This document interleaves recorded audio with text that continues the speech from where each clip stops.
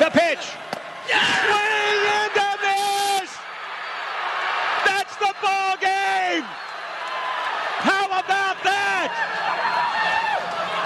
The Aggies scored 2 in the ninth, but the Volunteers, Tennessee, the climb is complete. They have reached the summit. The Volunteers are the very best in college baseball. And the championship flag has been planted on Rocky Top. For the 60th and final time this season, Tennessee says hello win column and hello national championship. Everybody in Vol Nation can stand and repeat or say with me, while they are wearing black, the national champion is clad in big orange. It's Tennessee over Texas A&M. The final score, Vol 6, Aggies 5. The dream has come true. This is Tennessee baseball.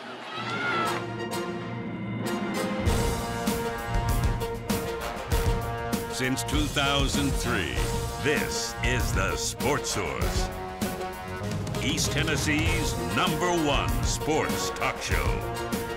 Presented by Pipe Wrench, and by Junk Be Gone, and by the Garza Law Firm. With your host, John Pennington. The Sports Source starts now. Good Sunday morning and welcome into the Junk Be Gone studios for the Sports Source. What do you say we talk about a national championship for Tennessee today? First national championship of any kind since 2009. First ever national championship for baseball. And we're going to talk a whole lot of baseball today, as a matter of fact. We've also got a little later in the show, we got football recruiting, because in case you haven't noticed, Tennessee has really jumped up the rankings since last Sunday when we talked about them being number 14. We'll tell you where they are a little later. We'll also talk a little bit about Tennessee football recruiting is rising. We'll talk about Dalton Knecht falling in the NBA draft, but did he land in the right spot? But again, most of today's show about the national championship. We're going to let you enjoy that. Let's start it. First segment of our show. Oh, how appropriate. It's brought to you by one of the biggest supporters of all baseball, the Garza Law Firm. Marcos and his team, well, they have as many wins in the courtroom as Tony Vitello's team has on the field. When you need an attorney for any reason, reach out to the Garza Law Firm. Just a big part of the East Tennessee community. I know they're very excited and very happy that the Vol baseball program won the title, as you are.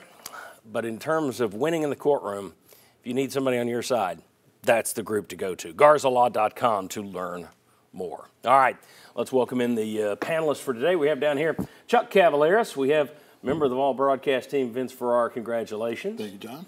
Ryan Callahan from GoVols 24/7 right here and right there. Bob Hodge. Bob, thanks for being here. Glad to be here. All right. Vince, I'm going to start with you. Just let's talk a little bit about the final series against A&M. Let's talk about what they had to accomplish. I mean, we sat here last Sunday, and it was Jimmy and Will and Josh and you and me. And I think all of us felt pretty good about them winning 2 straight. Because, going down 0-1 to A&M, most teams you'd sit there and go, oh, boy, that's going to be tough. But when you looked at Tennessee's bats and what they'd done all year, it's like, if anybody's going to come back from 0-1 down, it's going to be them. And they did. But it's a heck of a ride, a heck of a win. Your thoughts on the title? It was amazing, and I think the first thing I told you was I'm calm after losing that first game. Yeah.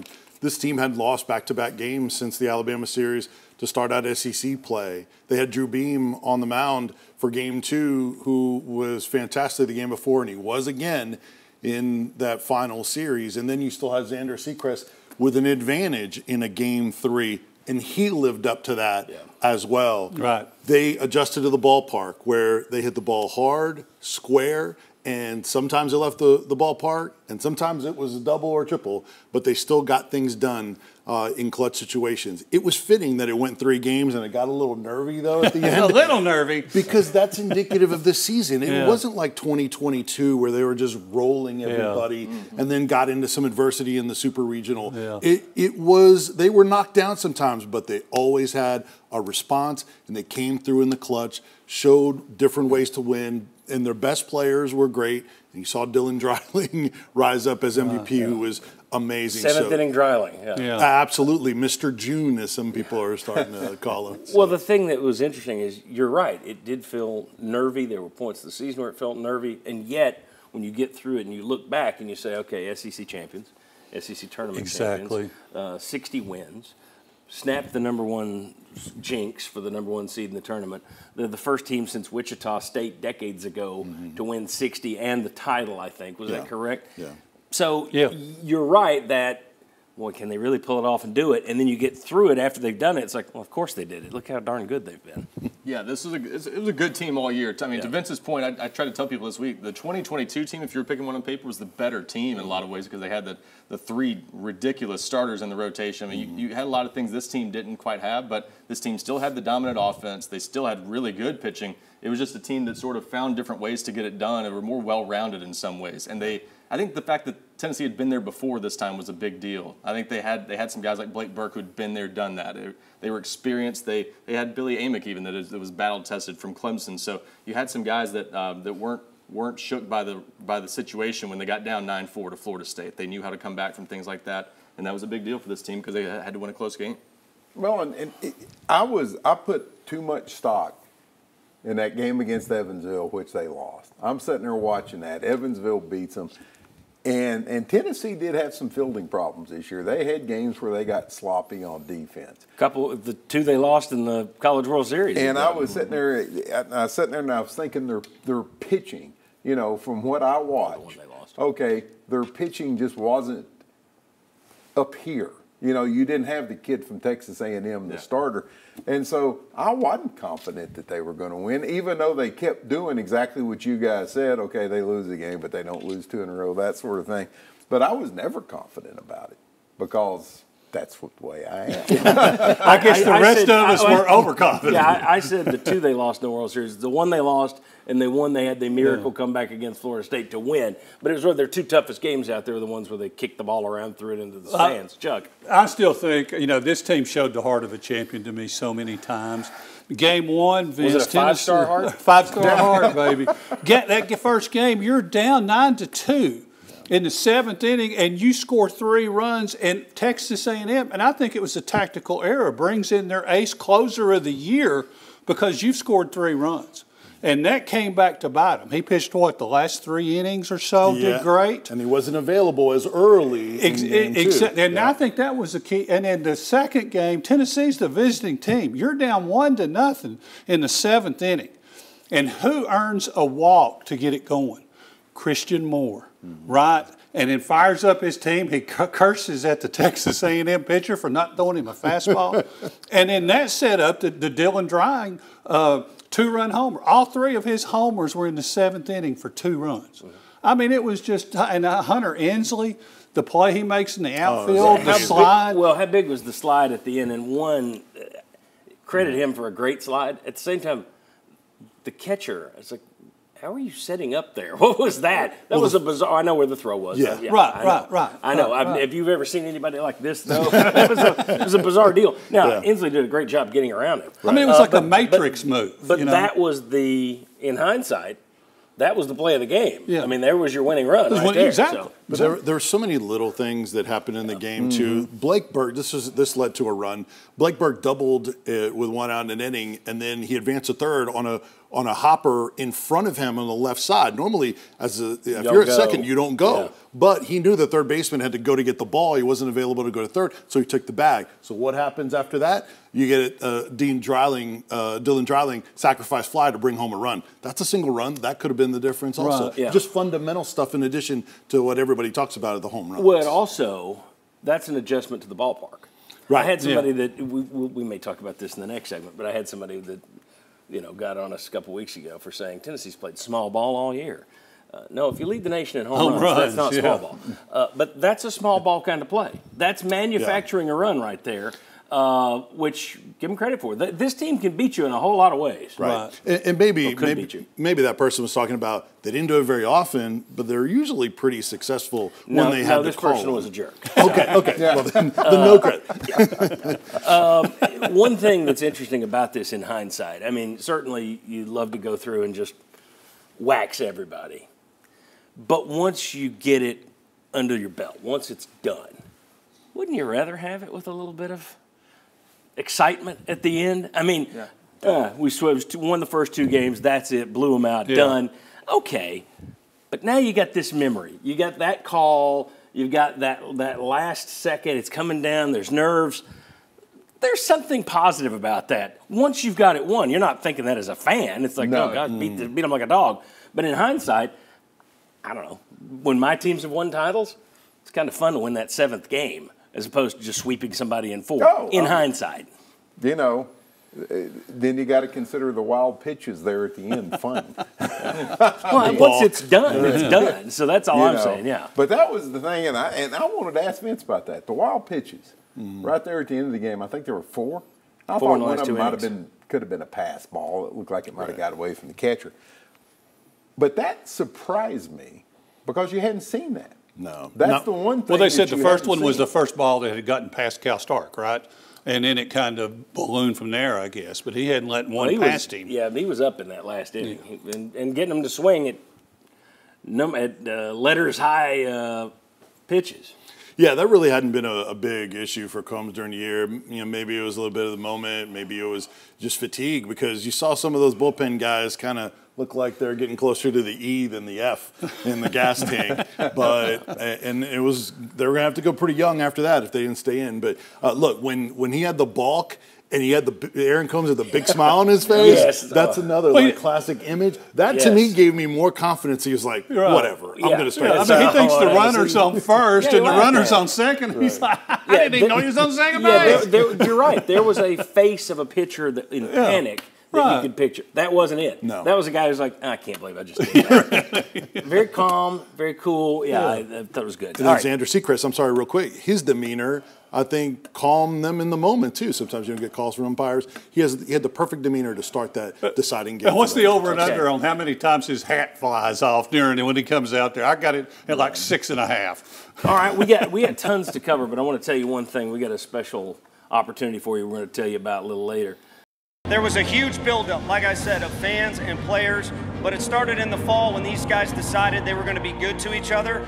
And because of their camaraderie and their chemistry, really good players became great players because they wanted to help each other out and they competed for each other. And that's how that thing went down. But you know what? When you're all in it for each other, it seems to work out. And it definitely worked out for this group right here. What you guys have done for us is what Danny said and so much more. There are a lot of little kids watching you, and we saw you stop after games where you're probably tired, you're frustrated. We saw you give signatures. We saw you talking to kids. That means so much. This is the way you are. This state is unquestionably about unity. This university is about unity. Knoxville is about unity, and the best representation I've ever seen in my life of unity is the group that's on this stage right now. And all I would ever ask is you remember it, whether you're at the football game or we're down 7-0 or softball or women's soccer, whatever it is, make the decision. You're either a Vol or you're not, through thick and thin, Vol or not.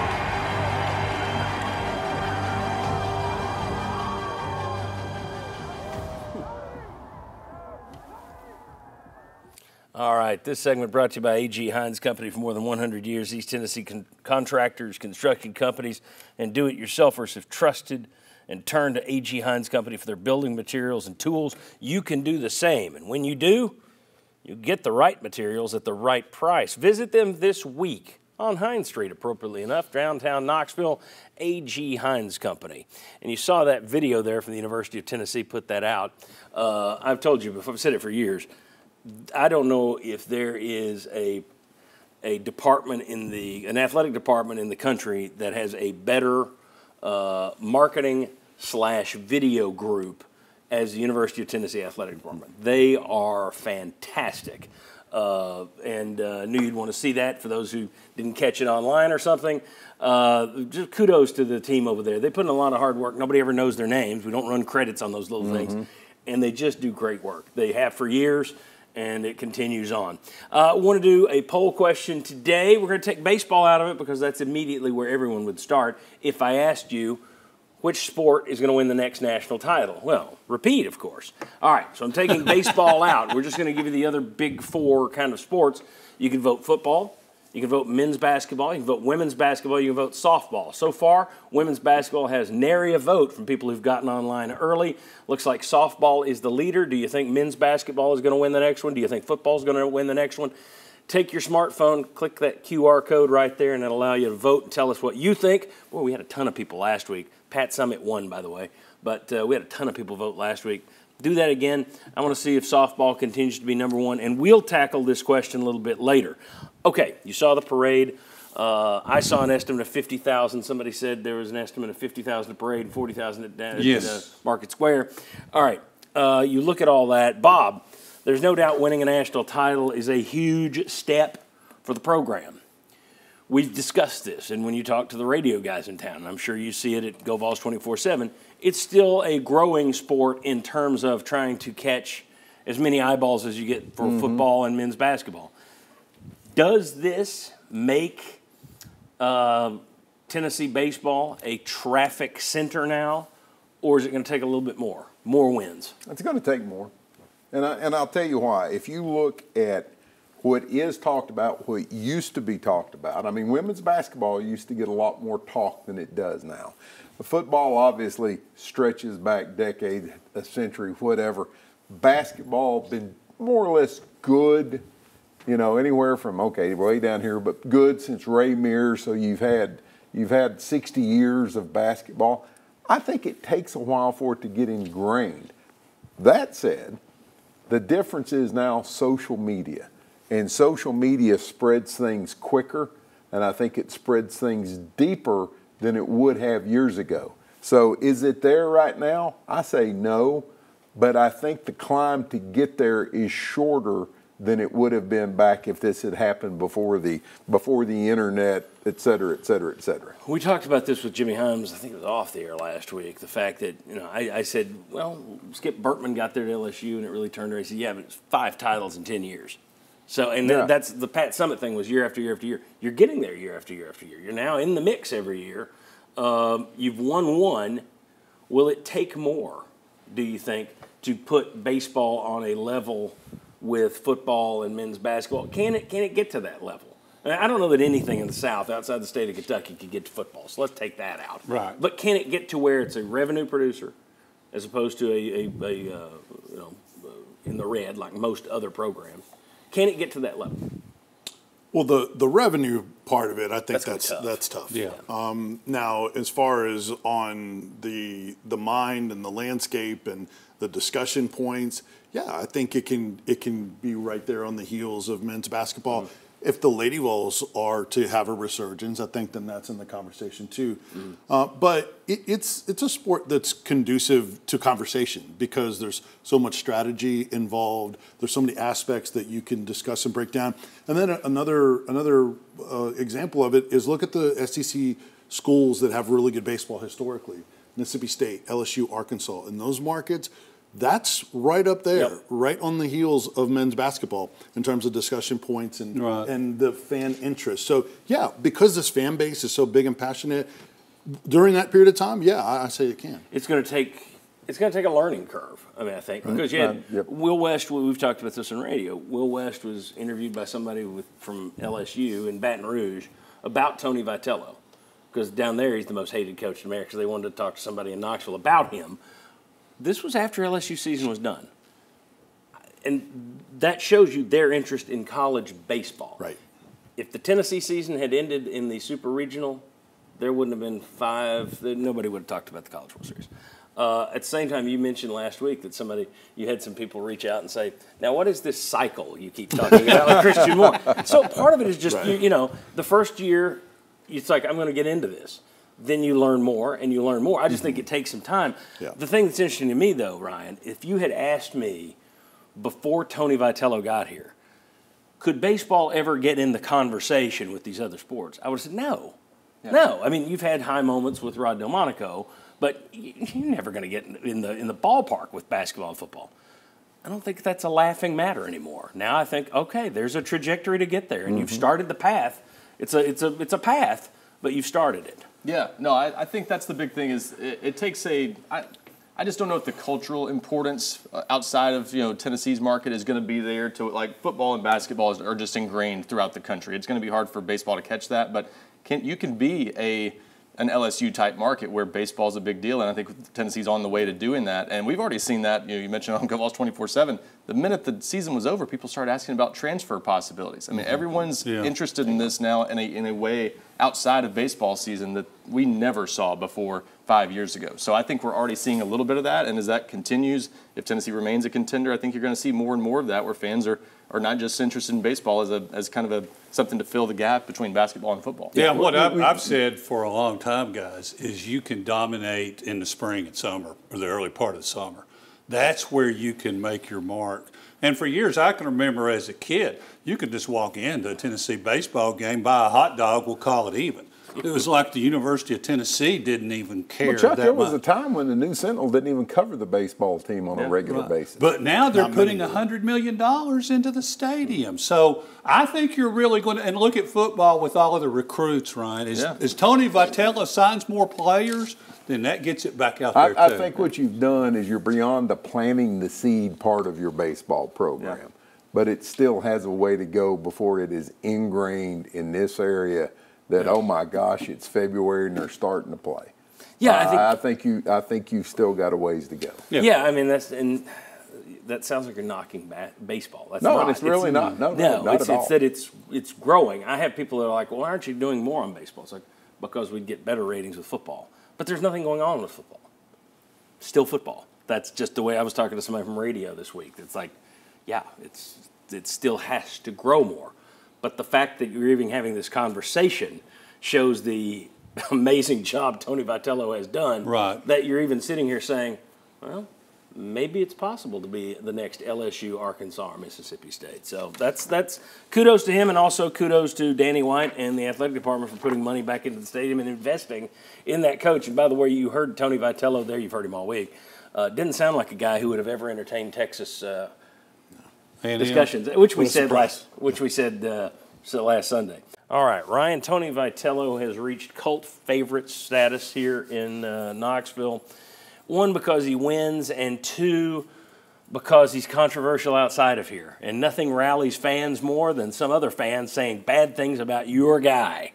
Greg McElroy, who's a pretty good SEC analyst this week, came out and blasted the way that Vitello celebrated after the game, which very weird thing to go off on. He later came out and apologized, and so be it. That's it. To me, you can have a bad day and say something stupid, and he apologized, move on. But there's still a lot of people around the country. We just talked about it. In LSU, they wanted to do a story on the most hated coach in baseball. The Tony Vitello thing, I just think that endears him more to East Tennesseans. We've seen it with coaches at other places. When you've got a guy and everybody else hates your guy, you love your guy more. Yeah. And I think Vitello, if he had won in 2022 with that team, which is when he really got this reputation, threw a bat, it was at Auburn, threw a bat kind of at the other dugout, bumped an ump, other guys getting suspended, the double birds.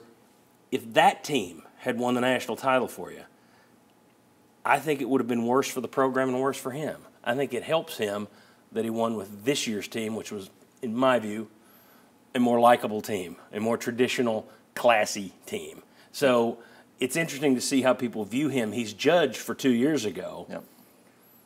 I think it helped him that he won with this team instead of that team. Yeah, I think you're right. And that is, you can tell with the people who have followed college baseball for years, the ones who watch that 2022 team closely, they still have that image kind of seared in their mind. You had a lot of people pulling for Texas A&M last week. Yeah, so it's hard for some people to get past that, and so he'll carry that probably for a little while. But I think people who followed him closely have also seen that he's He's had different teams. He's changed a little bit, I think, just a hair. Mm-hmm. He's not the same guy, so it's something that they'll be able to get past that eventually. I think if he stays at Tennessee a long time, that won't be carried with him forever. And so to that point, I think you are right that it helps his reputation that this was the team that got over the hump, and that 2022 team is just one of several great teams it looks like they're going to have. And Bob, some of that fieriness that other fans don't like is what your own fans love that, and the people that love that more are your own players. Yep. And that's the thing. You heard so many of his players this week talking about he'd go to war for you.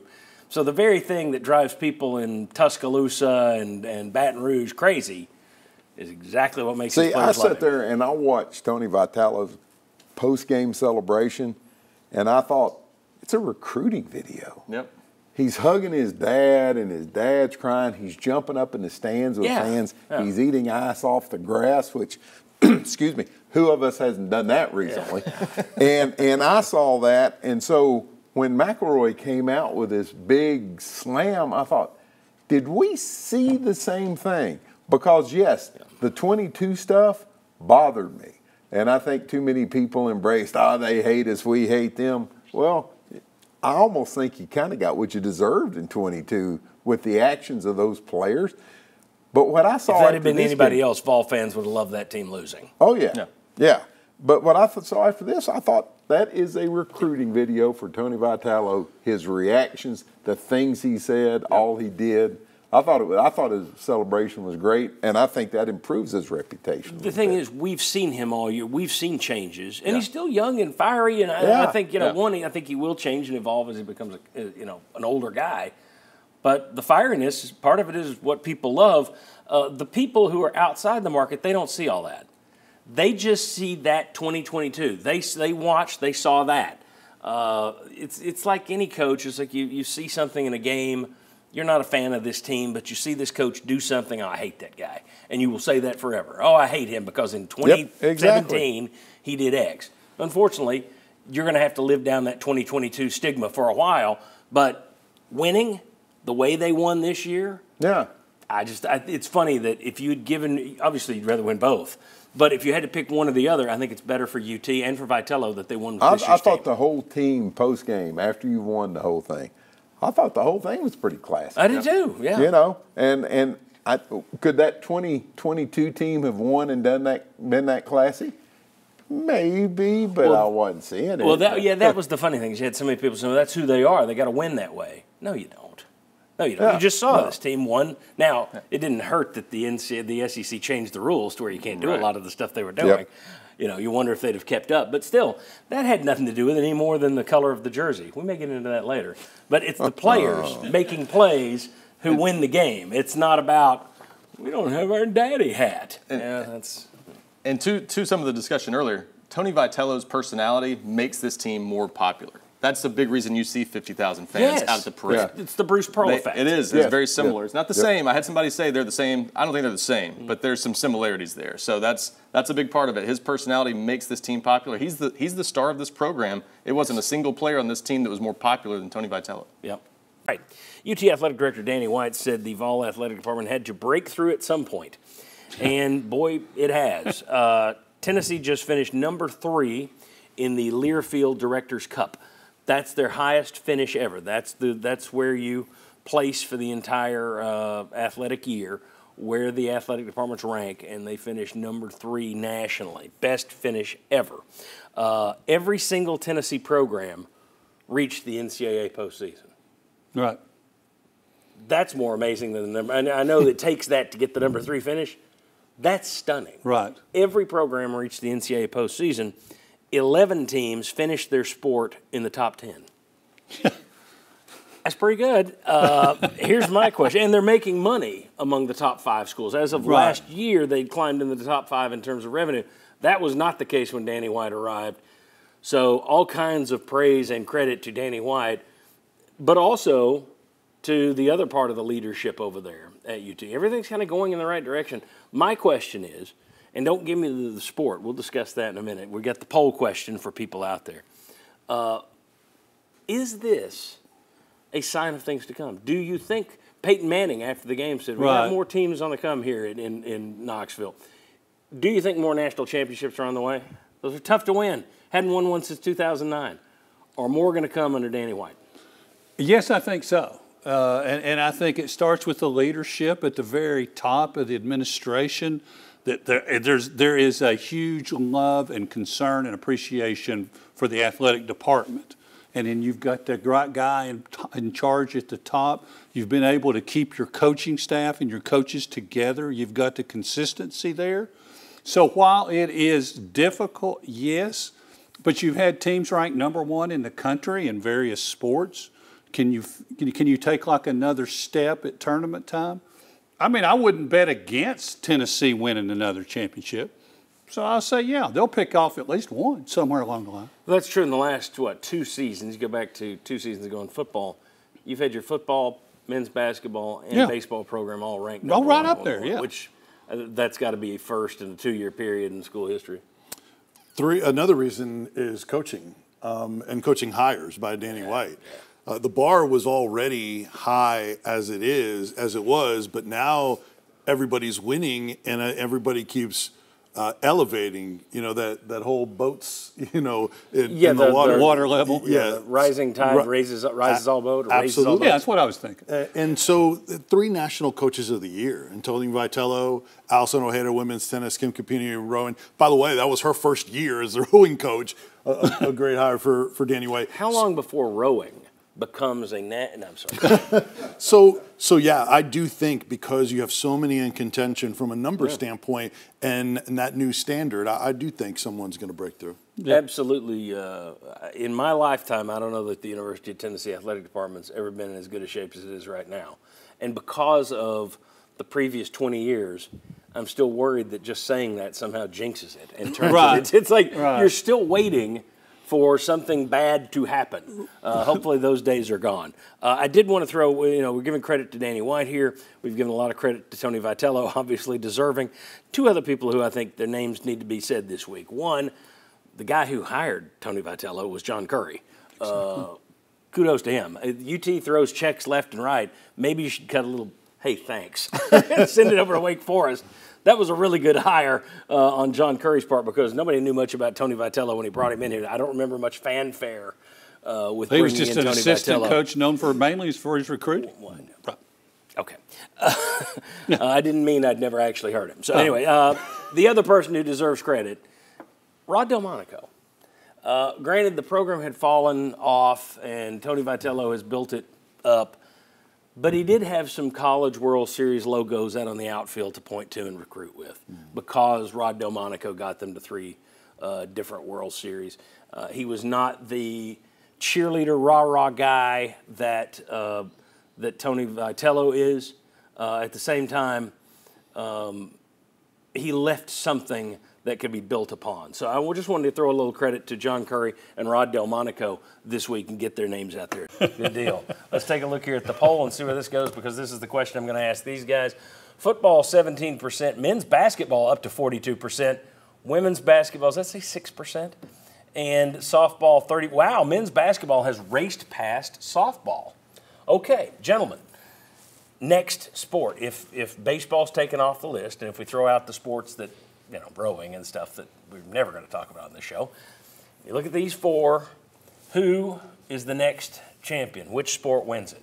Let's go ahead and put the poll back up there. I see. I got a full screen. I forgot to show this graphic. There you go. Football, men's basketball, women's basketball, softball. I'll tell you what, I'll go in a direction that a lot of people wouldn't think. I'm going to go women's basketball. And here's the reason. You've got a new coach, going to bring in a new type of program. You still got Tennessee is a women's basketball school, and I think the competition at the top is less in women's basketball. You got 4 or 5 teams, you get by them, you can win a national championship, whereas football, I think you got a pretty steep hill to climb with the Georgias and Ohio States out there. Men's basketball, you've never been beyond the Elite 8, so I'm going to go women's basketball. I am shocked, flabbergasted. Stunned. Your flabber is gassed. Yes, you've gasted my flabber. Well, that makes it easier for me to give the right answer, I think, at least in my mind. I'm saying men's basketball, and I'll tell you why. I think you were 1 win away from getting to the Final Four. And that was like the Purdue and all of the 3 seconds in the lane and all of that. Which means you won 3 games and you still need 3 more to win the title. Well, but I mean, and Bob's right. Football, that's going to be tough with everything out there. Yeah. Softball, that window to me is closed, especially with Oklahoma and Texas coming in, the 2 top programs.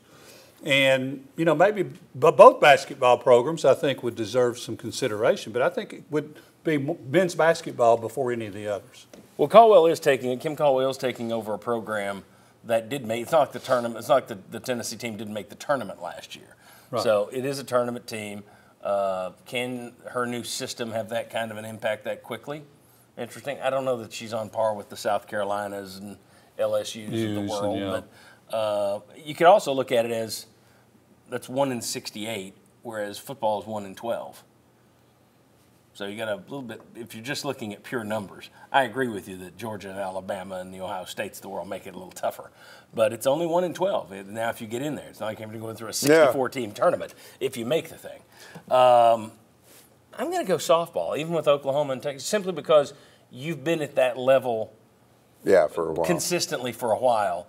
If you're talking about breakthrough, as Danny White mentioned, you're simply waiting for a breakthrough with softball. I agree that Oklahoma is just they're a dominant monster. And I just felt like softball's best chance by far was this past season, and that kind of fell apart.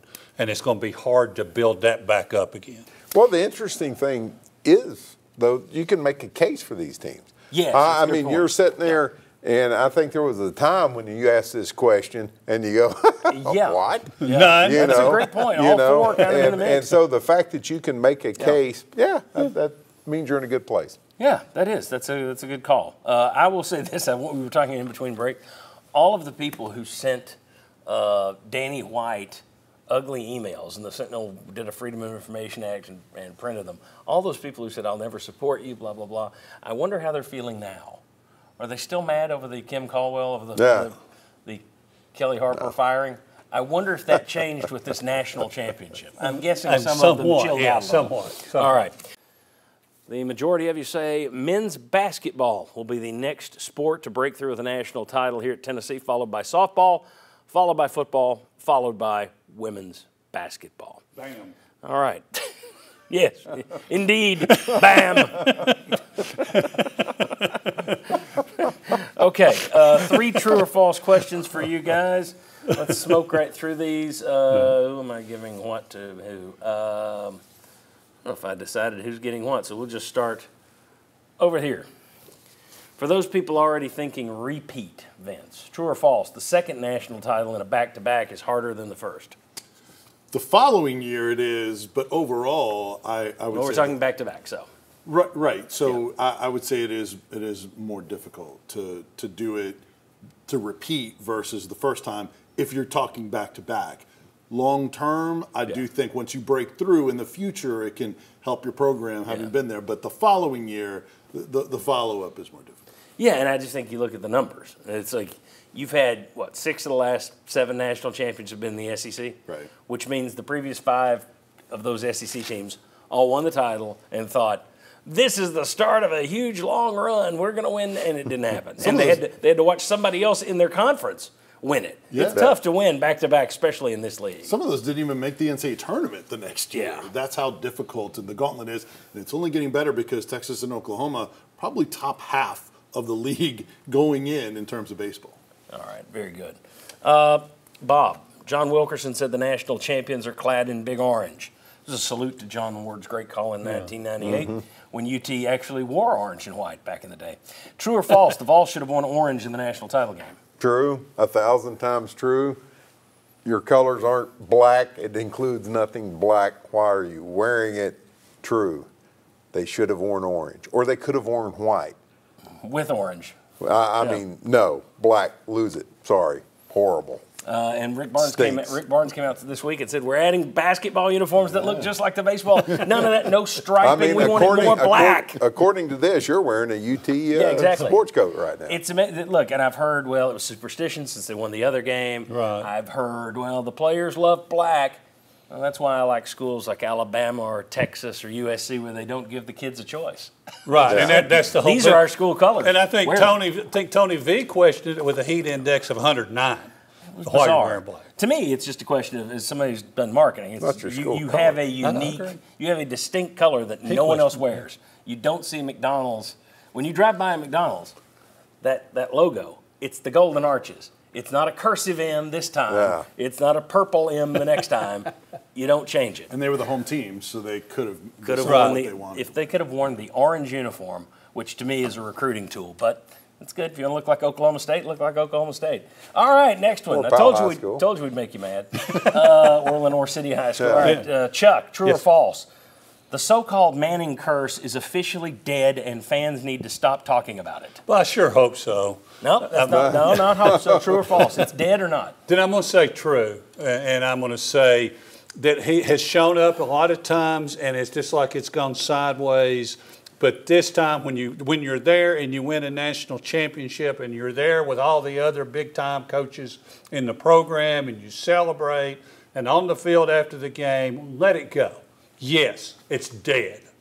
He was there when you beat Alabama a couple years Right. ago. Should have killed it then. Been Right. dead. Right. But people brought it up when they saw him I out there know. this week. Well, what it does is it tells you how much he shows up at things. And so when it goes bad, Manning cursed. Right. And I'd be sitting back. Is there another athlete that is as tied to his university as Peyton Manning? So that's what I've got. He's a major donor and your most recognizable asset. Don't tick him off. No. There are people that go on Twitter, please don't come back, and that kind of nonsense. It's just people wanting the reaction, the likes, and all that share, all that stuff. That's all that Twitter crap, social media junk. Yeah. It's pretty silly because here's the thing. How many other people in that stadium when they lose a game? Yeah. Okay, none of you get to go back either. It's your curse. Barnes is undefeated, though, when he's there, the Tennessee baseball. And there's a reason we talk recruiting with Ryan. He's that good. Ryan, of course, covers recruiting with GoVols247.com. Very busy month for Tennessee. Last week we put up the graphic that showed Tennessee 14th on 24/7's rankings, and we said, is that good enough for June? We said, well, it's got to start growing here in the next few weeks. Let's see at the end of July where it is. Let's take a look where it went to in just 1 week. As Chuck would say, bam! It went from 14 to 10th. Tennessee now 10th overall, climbing up the list. Ryan, how'd they make such a big jump in 1 week? Yeah, and they were up to number 9 at one point. A lot of fluctuation, obviously, this time of year, but big week. 3 commitments started on Monday with 4-star offensive lineman Douglas Utu of Las Vegas. One that not a lot of people had projected to Tennessee for a long time. I think Tennessee was kind of lying in the weeds in that one for a while because he didn't talk a whole lot. Nobody really knew what he was thinking. So Tennessee gets the last official visit. He announces a decision a day after that. Top 100 player in the 24/7 Sports Composite, projected at guard. Been a long time since Tennessee landed a guard that highly ranked. So potentially a really big addition, especially with a 5-star tackle and David Sanders still out there for Tennessee on the offensive line. Let me ask you this. For each of these guys you're going to mention, this guy and the next two, tell me also how solid you feel about that person's decision. Yeah, I think most of these, it would be a surprise if they end up elsewhere. Is that a lot of these kids, they're making decisions in the summer and they're viewing it as their recruitment's over. They're getting it out of the way before their senior season. They won't take many visits, if at all, during the season. That's a change in the last few years from when it was just kind of the commitment means nothing. And that's why they've been discussing a possible summer signing period. Looks like that's not going to happen right now, but this is kind of it for a lot of guys. Very, very little drama usually. After that, Tuesday, Trey Poteet, cornerback from Wisconsin. He's a guy that's lived all over because he's the son of a former NFL player, Hank Poteet, cornerback that played for the Patriots and the Steelers and a few other teams. He's now the cornerbacks coach at Iowa State, and he chose not to go play for his dad and is headed to Tennessee anyway. So that interesting kind of dynamic in his recruitment. You wondered if they were sort of a dark horse contender more so than the favorite because is he going to go play for his dad? He chose Tennessee over Wisconsin in the end and kind of eliminated this spring the possibility of going to play for his dad. But I think sneaky good pickup there, 3rd cornerback in the class for Tennessee. So got him on Tuesday. And then on Friday, just as big as the U2 commitment, I think, 4-star defensive lineman Marion Dye out of Indiana. This is a guy up near South Bend. He's in Elkhart, Indiana. Not a part of the state Tennessee recruits a whole lot. Not a state Tennessee recruits a whole lot, but certainly not a part of the state where they can usually go in and beat out Big Ten teams. They beat out Ohio State and Purdue for Marion Dye, and a big-time defensive lineman. I think he's really good. Some people still sleeping on him a little bit, I think. He's a little raw, but, man, 6'5", a little over 6'5", I think, 270 pounds, and can run. And hard to find big guys like that can move long arms, I think, like 34.5-inch arms. I mean, he's got a really impressive build, a lot of upside. So these are 3 huge pickups for Tennessee. Now, dead period is underway. It runs through, July 24th or so. But that doesn't mean you're not going to have some other names pop up here. Yeah. We know a couple other announcements are scheduled for this coming weekend. I don't know that right now either of those is going to go Tennessee's way. Defensive lineman Bryce Jenkins and then offensive lineman Jacoby Ward. I think there's some other guys working toward decisions where we don't know decision dates just yet. Christian Gass, a linebacker, edge rusher hybrid that Tennessee's recruiting out of the Atlanta area. That looks like a Tennessee-Georgia battle. And then some other decision dates that are kind of more planned right now. Travis Smith, 4-star wide receiver from Atlanta. That's looked like a Tennessee-Georgia battle. Yeah. Maybe Alabama also in there. I think Tennessee probably the favorite to land him. That's on July 13. He'll be announcing. So some of those guys still coming up soon, and then others that we're still waiting to find out that might be later in July and potentially even into August. So still a lot more to watch this summer. One of the services came out with their blue chip ratio this week. And for those that don't know, all of the previous national champions going back X amount of years, for the most part, they have had more 4s and 5s on their roster, at least 50% 4s and 5s on the roster, as opposed to the 3s and below. Tennessee didn't make the cut this year. Is it a surprise to you that 3.5 years in, Josh Heupel doesn't have Tennessee above that cut at this point? Because it sounds like you're going to be above the cut next year. If this class finishes the way they've got it going now, you would think that you would be in the blue chip ratio next year. Is it a surprise to you that they aren't there yet, or no? A little bit surprising, only because you have the transfer portal to supplement that. You know, I guess they go back and count those guys' high school ratings. Yeah.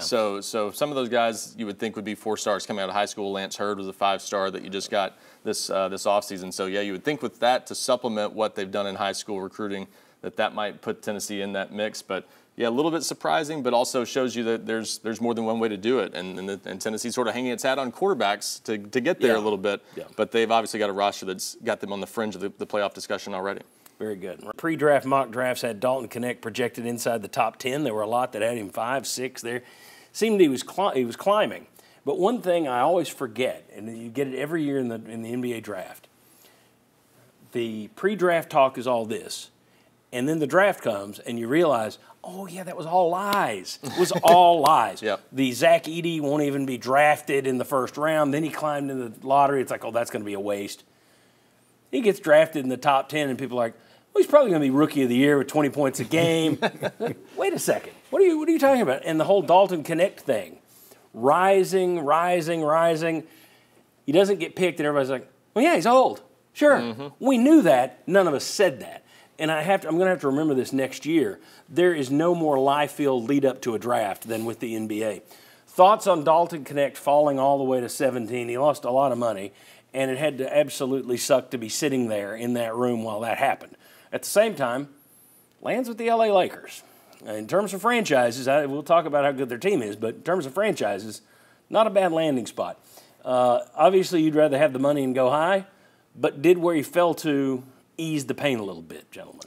I think so. Yeah, ease the pain is a good way to put it, because it doesn't offset losing $10 million. And in some ways you can say, not much would. Yeah. I mean, you can say that. I mean, obviously playing with LeBron, if he's out there a lot, if he's a starter or something like that, he's going to get a lot of open looks because of the attention LeBron draws on defense. So that helps him. Also, you could look at it the other way. If he'd gone to a bad team like Charlotte, he could be a volume shooter on a team like that in the right situation. So it could have been good for him other ways too. But having this on a solid team that might be more likely to be in the playoff mix, it's all about getting to that second contract in the NBA. If you're a role player and can hang around for a while, you're making $20 million a year a lot of times. So he'll make up that money if he takes advantage of this opportunity. So it's not a bad spot to fall for sure. Vince, I think he's got a chance to be a volume shooter even with the Lakers because your new head coach, J.J. Redick, was a three-point gunner. That was what he played. And he's also already been talking about the fact that math works.